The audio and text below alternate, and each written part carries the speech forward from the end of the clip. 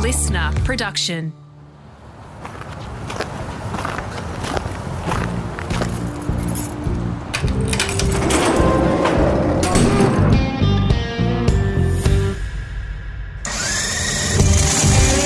G'day, it's Rusty here, all set for part 3 of my podcast with Australian drag racing legend Jim Reid. As I often say, if you've arrived here and not heard part 1, jump back to the library and give it a listen. This is also one of those rare episodes which we've made a 3-parter, so if you want to chronologically take it in, make sure you find time for part 2 as well. There's some fantastic yarns in there, from a brush with death during COVID to a story only recently shared at his son Bruce's 60th, how a stern conversation with the police when he was a young father became the catalyst for Jim's lifelong passion for drag racing. Plus, a frightening crash at Willowbank that is etched like film in his mind, and he recalls that day in detail, and much, much more. We begin part 2 by talking about the future. A new venture announced literally as we sat there, involving Andy Lopez, who promotes the Summer Nats, and respected motorsport TV director and producer Nathan Prendergast, who is a recent addition to the Rusty's Garage library. You can find that later. After a period being fractured and only showing glimpses of its former glory, this news is something of a new beginning for drag racing and has great potential in Australia.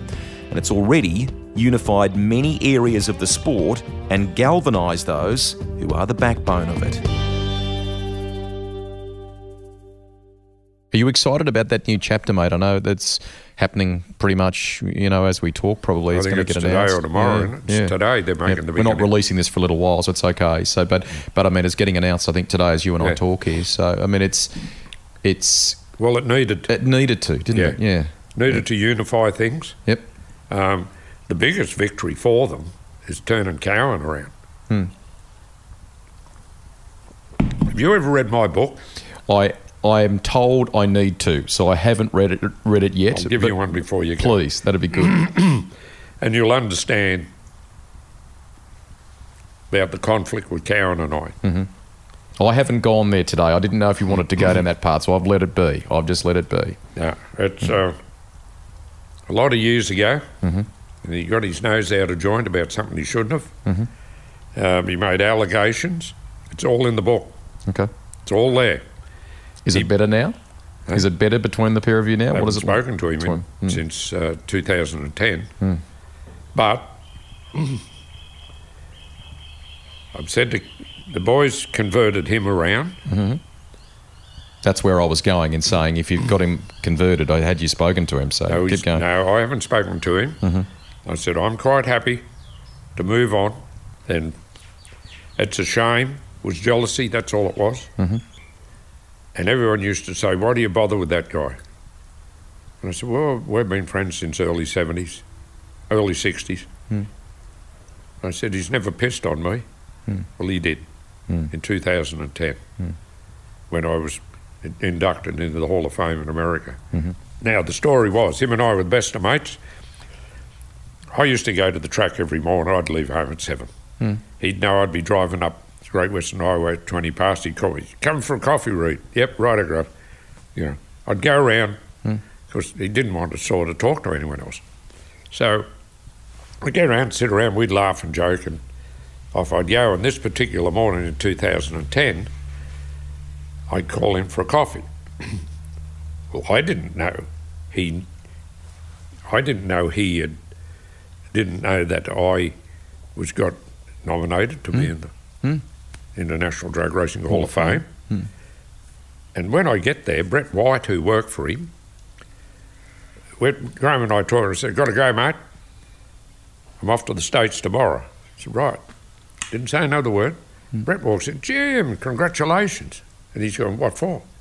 What's happened, Jim? Brett said, didn't you hear, Graham? Jim's been inducted in the National Drag Racing Hall of Fame. His hands went like this. He went white with rage. Shaking. Turned and walked away. We're not in the habit of editing the conversations, but I have opted not to open this wound again by recounting, in detail at least, the breakdown of their friendship. I'm grateful that Jim has opened up on the subject, but for two reasons I reckon we'll park it here. Firstly, Jim shares his version of what went on in his book, The Jim Reid Story, The Good, Bad and Ugly. I'll leave it for you to read, and if you feel compelled to go deeper on this subject, you can find it there. It's heavy, and I want to respectfully keep a neutral position. That's fair, right? Jim, as you can tell, is fiercely loyal and felt hurt by what was alleged. Graham's not here to share his side, and I'm very conscious of that. They are two fiercely competitive sportsmen who are both now in the International Drag Racing Hall of Fame. Hopefully one day they'll be able to have a conversation again. At least they are both eyes forward as the sport embarks on a new, more unified chapter with big potential for events and for the coverage to return to the glory days. Now let's get back to the podcast. Let's talk about a couple of things in relation to Sydney Dragway, building it, the mission to do it. Castlereagh had been gone for about 8 odd years, I think, hadn't it? Longer. 20 years. Sorry, yes, because then we used the main straight at Eastern Creek, didn't we? But the notion of building an American style, proper venue that would be great for the sport, that was a massive undertaking, wasn't it? How lobbying government and getting support from people like Alan Jones, who was a very significant media figure in this city. Would you believe a bike racer's wife was a brilliant journalist, and she said to me, Jim, I'm going to write Alan Jones a letter, and at the bottom of the letter she put, if you have any sympathy for us, you'll ring Jim Reid. Next thing you know, remember Darryl Braithwaite, the singer? His wife, Mickey Braithwaite. Mickey died of breast cancer, poor bugger. Alan worshipped the ground she walked on. Okay. Mickey was just the nicest person you would ever... She was just something again. She'd ring me, Jim, Alan wants you to do this, or Alan wants you to do that, we'd chat away. She was the loveliest lady. Alan had shattered Alan when she died. Had a row of lights on the wall. We'd be sitting in Alan's place having a chat. It's when he lived at Newdown. Yeah. And you'd look up, and for argument's sake, a blue light might come on. Alan would know who it was. The lights represented right up to the Prime Minister. Oh, wow. Oh, yeah. The importance of the caller. Yeah. And Mickey would press the button and Alan would decide whether take it or not. Yeah. But Alan, this woman wrote this letter, and it was outstanding. And that's how we got into Alan. It's just... There are stories made of rallying, masses of people in the drag racing community to events that Alan came to show their support for this and so on, didn't they? We used to have him painted on the front wall. As soon as I left, they took it off. It would have been there for life. Alan's name's on the plaque. That's another funny story, the plaque. Bob Carr weren't coming. Morris Yemmer was the one who made it all happen, so we get this plaque made by Stan Sainty. Next minute we got a call, Alan's invited Bob and told him he should be there. So we had to whip it back to Stan and turn it over the other side and put Bob Carr. And they've made a decision that they're going to hang it with the Morris Yemmer side now. Are they? Yeah. Are they? Yeah. But I mean, it's a huge deal, mate, and it took years, didn't it? Just walk us through a bit of that and how it came together. 6 years. Well, see, we had an election. Yep. Then we had the Olympic Games and then another election. Yep. All right, and every time we'd get on down the road... So we're talking around the toward the end of 2000 and the early part of the new century, aren't we? So, yeah. Yeah, well, I costed it, and I figured I could build it with acceptable toilet blocks and everything like that for $27 million. Well, what you've got to understand, when the government builds something, it costs 3 nights because 2 people have got to get a drink and someone's got to get paid to do it. Anyway, the head of the Olympic Coordination Authority said, Jim, that's a $57 million project. I said, where do you get off saying that? Well, that's what it would cost if we built it. I'm not asking you to build it. We'll do it. And I said, I'll do it. And they said, you can't, because you're a private gym. And there's 5 million people around this city who would all like the same opportunity for the government to give them a handout. It's got to be done by a tender process and all of the bullshit. Well, in the end, it was Bob come up with $27 million. Now, one of the things we didn't know, Bob could spend $20 million. Any premier at any given minute can spend $20 million once a year. Not have to go to cabinet. Hit the go button. Just do it. Yeah. So Bob spent 27, but didn't tell us that $7 million of the money, 27, $7 million of the money was to move the highway. All right. So that's $7 million that didn't come to you, to us. So then Hollands get the job, and Hollands told Bob that they would build the car parks. Well, the last minute they pulled out of building the car parks because they didn't get the job digging the big hole over at the tip. They were going to bring all the dirt over and put it in there. And so we were further behind the 8 ball. And all of a sudden, all of this shoddy work's going on, and the toilet blocks were built. They should have been condemned by the health department because, well, they were built flat in the ground. They were supposed to have a 300 air gap underneath them, and they didn't. And then to put the 300 air gap, they had to put ramps in for the handicaps, so they didn't want to pay for the ramps.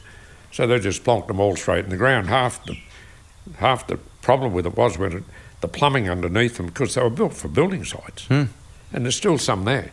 All the floors fell out, and Bob come along to us and said, now, is there anything you can do to lighten the load? So what do you mean? Well, is there any project you guys can come up with where we can get some money back, because we've got to get money back in the coffins? Well, it didn't dawn on me till Morris Yemma smarted me up. Bob had pulled $20 million out without telling the cabinet, right? And the other $7 million was allocated to Blacktown Council. Okay. So Bob's arse was covered. Yeah. And he told us, I'm giving you $27 million. He didn't. And it was shoddy. It was just the wing walls, the drainage was never done right behind them. The main building leaked water constantly. The elevator would stop halfway up and down. We could never get it fixed until the old man upstairs must have been looking down one day, but the prick who was supposed to fix the elevator in Public Works kept saying no. Happened to get jammed halfway between floors in the elevator. While he's in it. Then they fixed him. So it was just, it was a comedy of errors. I'd go out there every day. I'd go out there, because if you didn't, they'd say, oh, well, you weren't here if something went wrong. And they're boring up and down, and every time you'd make a suggestion, they'd threaten to stop, and it was just, they poured the concrete wrong, put gaps in it, then they had to grind it.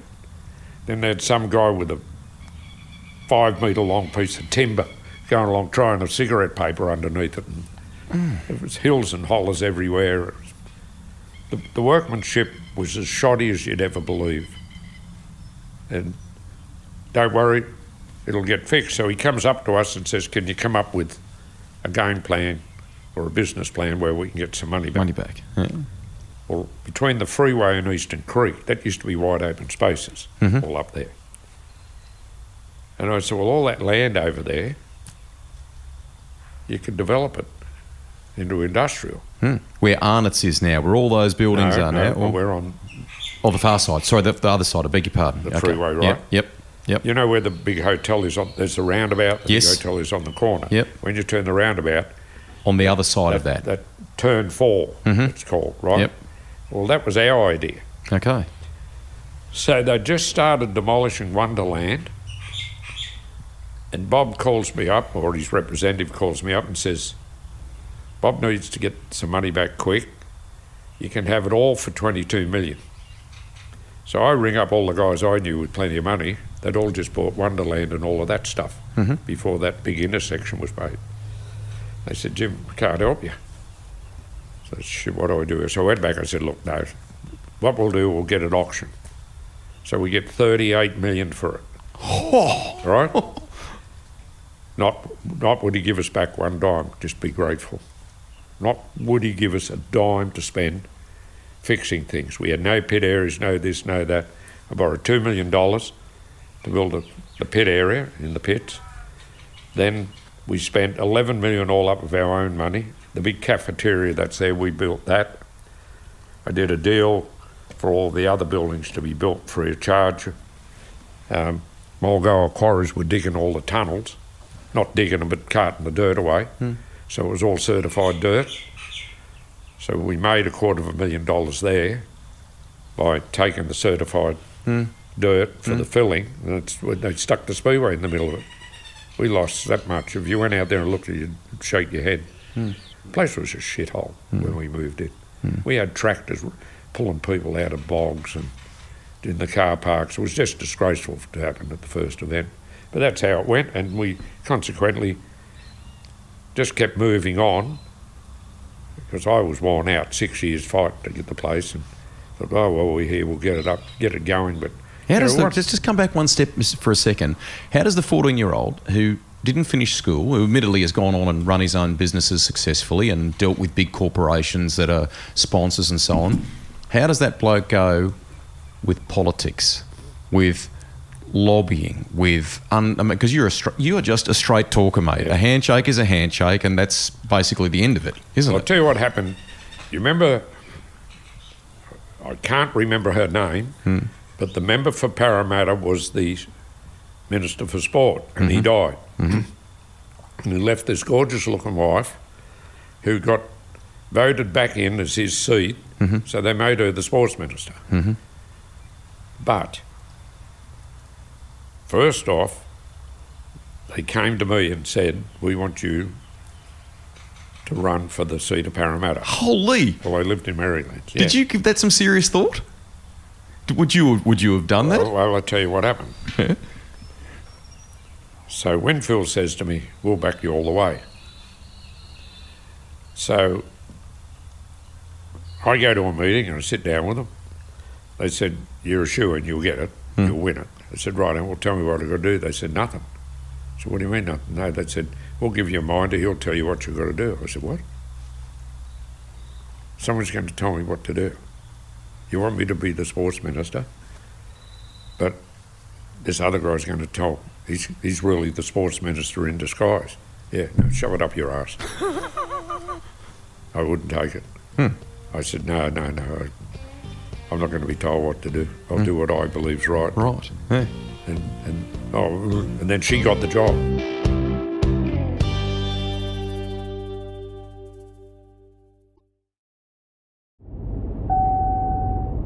The Aussie have-a-go attitude is something that filters through Rusty's chats. Like Jim Reid, Bruce Garland was all in when it came to taking on the world's toughest race, Dakar.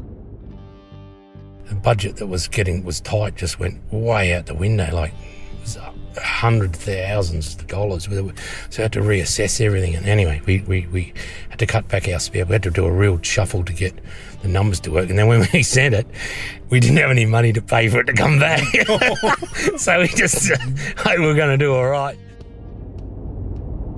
Hang the expense. We'll find a way. Rusty tends to blow the podcast budget on hair and makeup. Has anyone told him it's an audio experience? Back to Jim Reid now. So it took you just an exhausting 6+ years to get there. Yep. What you end up with is not what you dreamed of, but the essence of it, Jim, is, you know... We were grateful. Yes. Yeah. But we shouldn't have been. You know, we were blind to what was happening to us, really, because everybody else was getting their facilities built. Look at the football grounds that are getting built now. And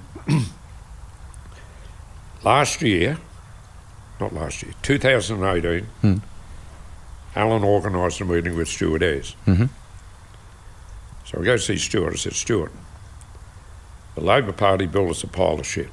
We've got to fix it. Nobody seems to want to talk to us. Alan, that's why we're here. I said, we need $33 million to fix the place. I said, we need $11 million a year for 3 years. I don't want any more money given to us all at once, just $11 million. Yep. We'll see out that $11 million, we'll come and get the rest. I want the money audited by 2 totally independent people. The quotes and the payouts and everything. I don't want nothing to do with handling the money. I don't want any drag racer having anything to do with handling the money. Right, he said. So, next thing you know, I'm doing a lot of deals with the Chief of Staff. Megan Senior was her name. And she rings me up and she said, oh, we're getting ready to make the big announcement, but Jim, Stuart's really stressed. Is there anything you can do to lighten the blow? I said, well, what do you mean? She said, well, it's too much money all in one hit. I said, but I'm not asking for it all in one hit. Oh, I said, well, read the proposal. It's $11 million a year. Staggered. Yeah. For 3 years. Oh, she said, oh, Stuart will be so happy. So, right, we get our 11 million. The balance of the 33 went to the mob over the road. They got the other 22 million, right? So this prick used us. So all right, so we get 11 million, turns up. No contracts, no confirmation letters, no nothing, 11 million turns up. So we start working away, and all of a sudden the rain hits, all that bad rain, then COVID. Yep. Well, we're 2 years in, and we hadn't drawn any more money yet. So when we went to draw some more money, oh, no, there's no more money for you. The grant's finished. No, woo, there's the proposal. Oh, yeah, but... You didn't use it? They said, no, you know what they said? Oh, well, where's the letter of confirmation? I said, you're asking the wrong person here. Anyway, I got some legal advice, and they said, no, if you've not received any letter stating this is how it's going to be, or no, we don't accept for 33 million, here's 11, fine. But what they've sent you 11 million, yeah, as far as we're concerned, they've accepted your contract, your proposal, because they've sent you the first payment. Yep. Anyway, so then I get letters from them telling me how ungrateful I am and all the rest of that shit, but we're still fighting them for it. Last year, I wrote to every minister, never got any replies except one from Ayres. In the end, in October of last year, I wrote to the Premier. Now they've got a new system where you're screened when you write to them. It'll either go, don't want to talk to you, in that bin. Don't want to talk to you, in this bin. That's what happens now. My wife can tell you. So you're branded kind of thing, are you, mate? Oh, are yeah. You? Yeah, there's a red light, reads writing. Anyway, so then I wrote to the sports minister, flatly denied anything, didn't come back to us. Well, now, you know, I just spent 3 hours with the new sports minister, and are you making progress? We will be meeting with him again pretty soon, but I'll tell you what, Mins has got them all shitting themselves. Really? Yeah, well, yes. They can't agree to anything whatsoever. None of them, or otherwise you're gone. But maybe he'll do the right thing. Maybe he doesn't want them running out, causing, for argument's sake, if we get money, people are going to know it. Oh, why are they getting money? So then it causes a ripple somewhere else. Yes. And, Hopefully, I'll get somewhere with the new guy. A guy who used to be the right-hand man to Morris is a good friend of mine. He's on extended leave from the Labor Party and government. and he helps me. I write a letter, then he fixes it. Okay. My wife normally fixes after I write, and then he fixes it again. Bill gets stuck into it and makes it come good. And it's we've got the new letter ready to go. And what it is a history on the sport, and it keeps emphasising the fact we're the only ones doing anything for the kids off the street. You know, we used to open on a Friday night, let all the kids in the gate for $10. Come in Friday night, you can't race, $10. Yeah. It's just because we've got to pay the security guards that are necessary, and that's where the money goes. Yeah. And you just got to all come here, you can pretend you have beef burgers, restaurant will be open, you just going to, well, it was going fantastic. Until the fucking highway patrol started turning up, locking the gates and defecting everyone. So where do the kids go? Back out on the road racing. You know, just, it's painful to see what they do. I don't give a fuck if his nose is running. Somebody get a tissue and wipe it and help him. You know, half these kids come from a terrible life. Half of them You're giving them an escape, something to aspire to. It's not that. It's and you're showing a bit of love to them. You know what I'm getting at? Here's these kids growing up. They probably come from a family and they've had 8 stepfathers or 4 stepmothers, or you know what I'm getting at? And they haven't got a hope in life unless somebody reaches out to them and gives them. And we're trying to convince the government that these kids didn't ask to be born, you know. And sure, some of them you'll never fix. But Jesus Christ, if you get out there and you hold your hand out to them and you show a bit of love to them. We'll get to some more racing to finish this, but let's finish the Sydney Dragway chapter. Knowing all that you've put into it, knowing the incredible lobbying work you've had to do, the work to try and get it to the level of pride that you wanted for it. How do you feel about it now, all these years later? Where are you at with it? Well, we're getting there. Good. I was asked to go back on the board. I refused. Because, you know, I've had some illnesses and I can do more outside. But I think with some of the big announcements that you referred to before that are coming today is going to help immensely. But there's still a fair bit of work to happen in fixing the place, making it more user-friendly, and like we went through before with the kids, it needs those kids have the confidence that we're not going to persecute them when they come there. And you're not going to get that unless you initiate it. And that's what I want to see happen now. Bring these kids in. Like Bathurst. Bathurst is an outstanding race. I can remember when you could fire a gun up there. Yep. And they build it and build it and build it, right? Now, you take all of those guys off the hill that go up on the hill. They turn up, it's tradition. Can you imagine if the cops go up there and start raiding them and going on what's going to happen? You're going to lose those guys off the hill. Well, why should you? They're enclosed. What are they doing wrong? If they go out in the road, that's not our business. Start being clowns. And that's what's got to happen out here. You know, if you try to go and do anything over the road, they charge a fortune. We don't want to charge these kids anything. I think it should be government subsidised, but it probably won't. But we'll subsidise it if they give us the opportunity and let us fix the place. Kids need more opportunity. That'll finish the place. Them kids are going to grow up to be drag racers. You know, that's what you want. You want to fence them in. You want to keep them with you as a part of the... Well, you know, you want to be able to tell them your story. Mate, I had the arse out of my pants when I was 19. I had a wife and a son and a beat-up FJ Holden ute. I didn't lie down and cry. I didn't go to anyone and say, Jesus, you know, you've got a better car than me. Poor me. That's, you know, I said, you've got to have a goal in life that you want to work to, and it's not hard. It's a matter of instilling the confidence in these young fellas that come out there to race and stopping. If, like, you've got no idea the number of people walk by our pit area. And whether I know them or not, I'll if they want to talk, I'll stop and talk to them. You've noticed that I talk too much. No, it's good. That's good. And they deserve the same opportunity I got. Yeah.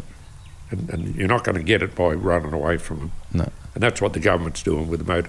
Look, could you imagine if they spent $350 million on that whole area. Like I said on one time, this should have a dual lane road come around the back instead of where the big island is at their front gate.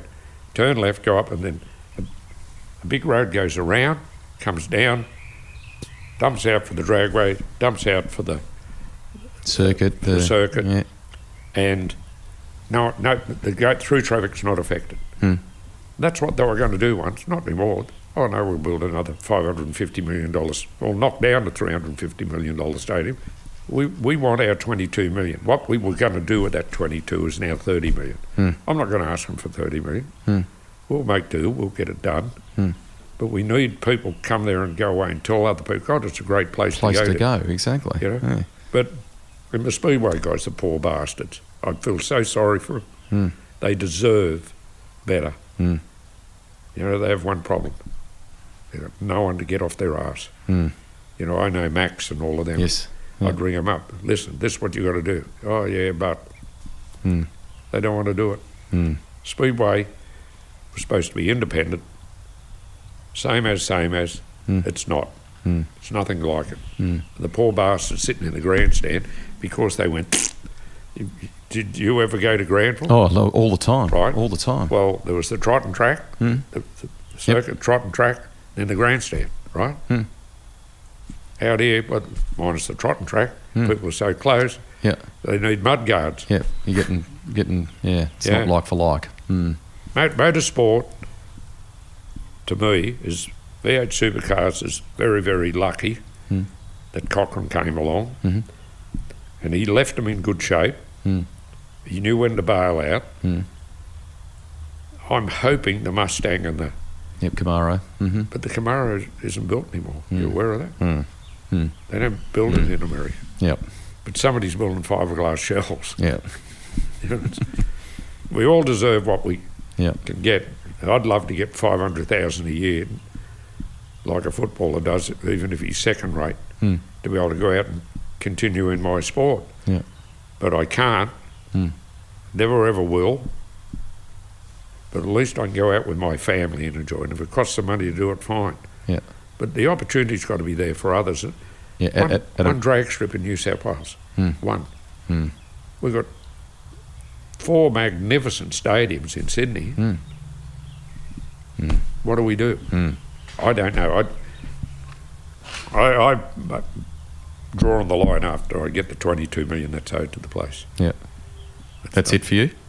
Will that be it for you, will it, in terms of... No, only at the track. I'll still keep my eye on it, which I do. I just keep my eye on it. You feel good when the people that can't come up and ask you about things, you know what I'm saying?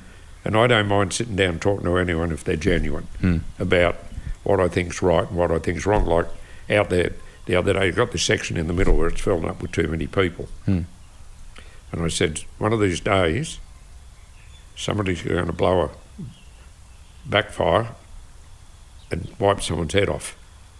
And then work cover will get in here and then we're fucking no one. Yeah, correct. I said, it'll shut the place. But that's another approach. We've got to try and keep the people safe. They all congregate down the middle. Yep. It's so unsafe. Let's do a couple of things to finish. When I walked through the workshop before, which is amazing, there's some cool cars in there, and there's a special one of yours hanging up on the wall. I want you to tell people about the car from your time as a driver, the one that you have maybe a special attachment to, a fondness for, and the result, the race, the achievement. The red car. Yeah. The Winfield car, yes. Is that the one that I saw up on the wall? Yep. Yeah, that was a great car. We won a lot of races with that. Probably the most magnificent achievement out of... There's a lot of races that were great to win, but I think I used to have not a bad habit, I used to have a habit of winning last races. I've never been to a race where it's going to, like Castlereagh, I won the last ever race, right? So then going back many years, Willowbank Raceway got itself into trouble financially. So I rang up Uncle Lee and I said, mate, we've got a problem. He said, good. It was from Brisbane. So we jump in the plane, we fly up there. Somebody dudded them, right? We knew it was. They were building a tower. So Uncle Ian comes in, he looks around and he says, the tower, you got no money to finish it? He said, no. He said, well, we'll pay for that. And you paint it red and white? Yep. Winfield, everywhere, yep. And they were loyal to Uncle Ian. Even after tobacco finished, it's still today, part of it's still red and white. Wow. Because he dug them out of a big hole. But the last ever drag race for tobacco was held at Willowbank. I'm trying to think of the date. Prohibition came in, I believe it was on the 30th of December in 1995, or the 31st. That sounds about right. And we went out, the place was crammed. We give away a red and white little car. We had thousands upon thousands of Winfield hats, last race made, which I've still got some. And we subsidised the shit out of it, put up the prize money. You couldn't move in the place, and we won the last race. Unreal. It was incredible. The crowd came over the wall. You know, they just, we're towing back up the racetrack, and the crowd just over the wall and just stood there. It was just incredible good feeling for me and Ian that I won the last race. How did it feel that you know, that long-term sponsorship, that great partnership was coming to an end? Winfield was family. It must have been difficult. One big family, I'll tell you. It was devastating, I'll tell you. I remember I waking up the next day, well, when we got back from Queensland and looking at the race car, and at the time I said, I'll never, ever, ever change that car. I'll just leave it as it is. But as it turned out, they said to me, no, look, get all the signs off it, take them all off and go race it. But they weren't even allowed to give me money, even if I didn't have signs. If I had no uniforms, no nothing, they weren't allowed to give me money. And that's why I swore it'd always stay red. But that was an incredible feeling, winning that race.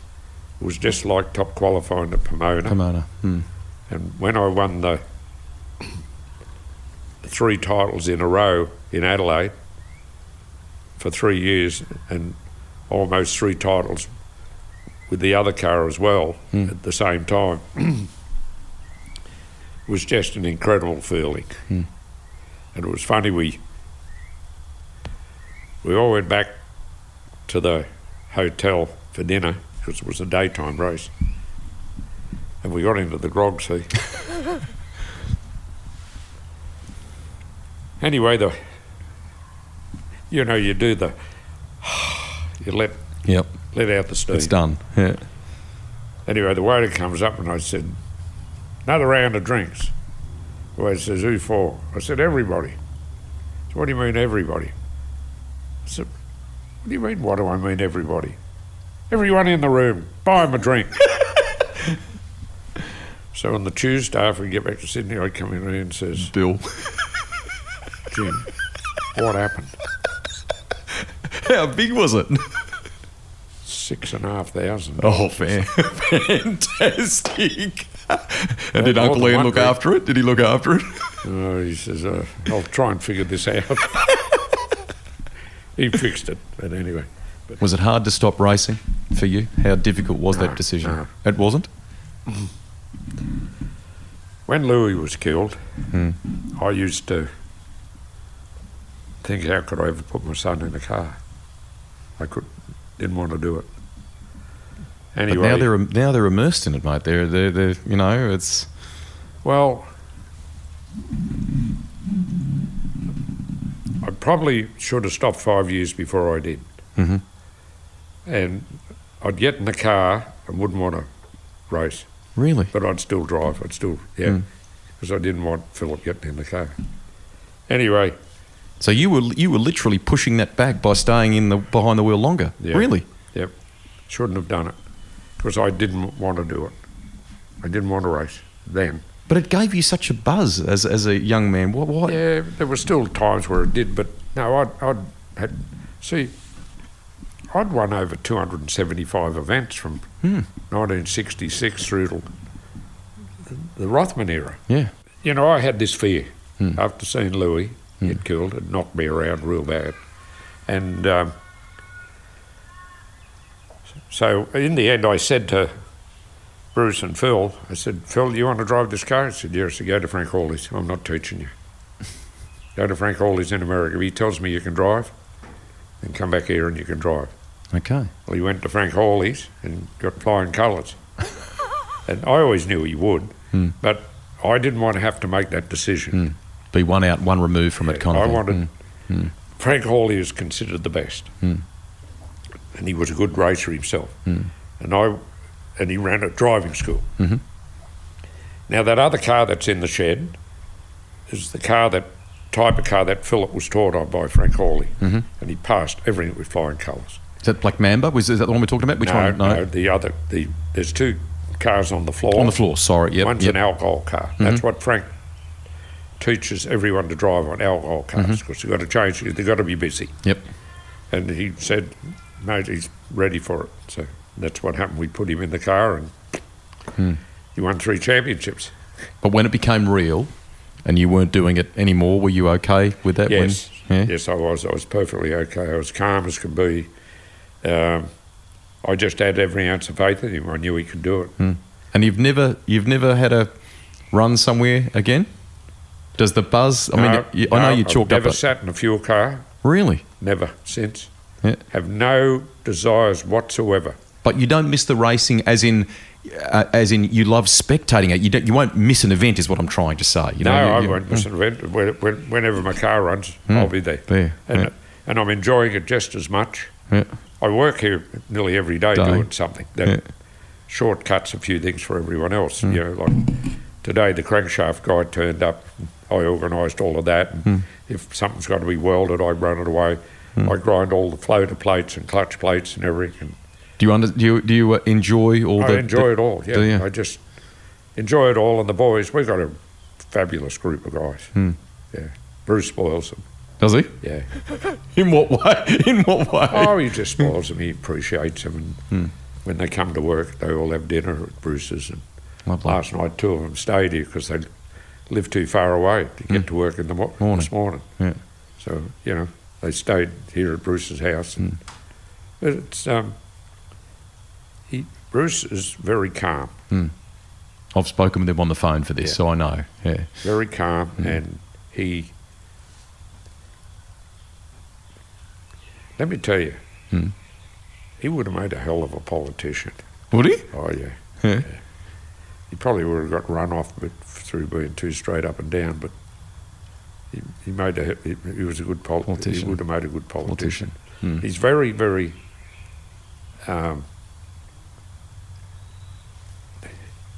he comes over pretty strong, but deep down he's very soft-hearted. Is he? And he is with the crew as well. Treats them like they're his own, which is good. I just amble along. I don't tell them what to do. I don't know. What do I know? You know lots. And I think that your love for it is still immense, which is awesome. Yeah. I am grateful, mate, that we've been able to finally sit down and do this chat. So thank you. Well done on all the statistics. You're going to have to. Oh, that's okay. We'll happily sit down and the rubbish. Well, that's fine. That's fine. There's not a, that's a joyful job to be able to sit and help tell your story, and the fact that you've been internationally in the Hall of Fame, domestically in the Australian Motorsport Hall of Fame. That should have happened year 1, but that's another story. And I know you're very proud of the Advance Australia thing too, mate, which you should be. thank you for batting so hard for drag racing, mate, and for the betterment. You know, we got an award off the Queen quite a few years ago. Tell me about that. It's hanging on the wall in my office. It's one of those sports awards, John Howard time, and Yep.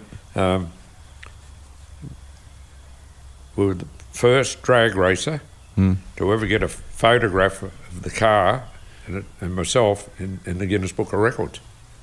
Tell me about that to finish. Well, it's hanging on the wall in there. So James Hardy and I were the first ever Advance Australia ambassadors. Congratulations. And, you know, everywhere I used to go to the races in America with the biggest bag of Australian badges, and people would queue up for an Aussie badge. You know, but I've still got a couple of them somewhere, but it's still got some of the Advance Australia stickers.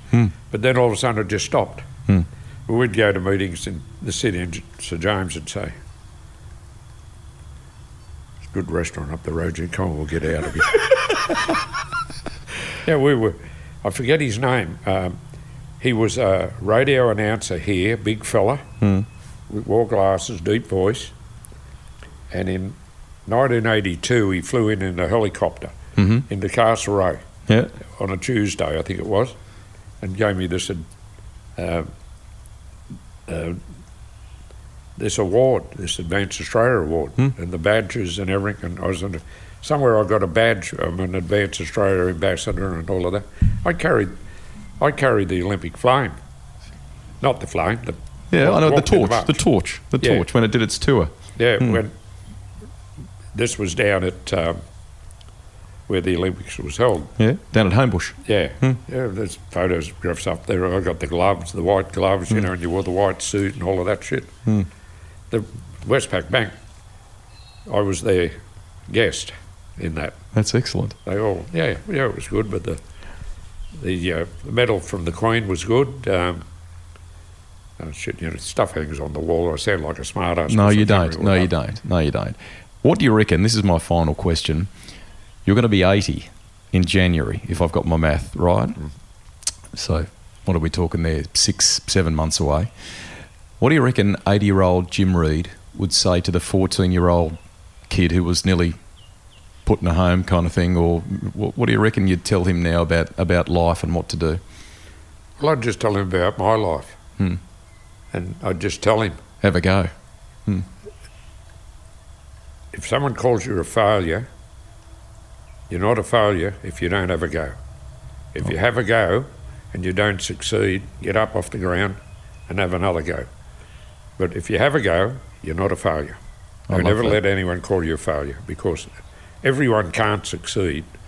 But Jesus Christ, you might learn a bit or go off down another avenue in life that suits you. It mightn't be the same as I did, but you might go down this way. You could end up a rocket scientist for all I know, but you've got to try. Only you can do it. No one can do it for you. I can tell you what I did, you know, and I only told you half the story. I know. I know. Thank you very, very much. It's been a joy to sit here and talk with you. The book is something people should go and read. No, you haven't bored me one bit. It's been a joy. Thank you so much.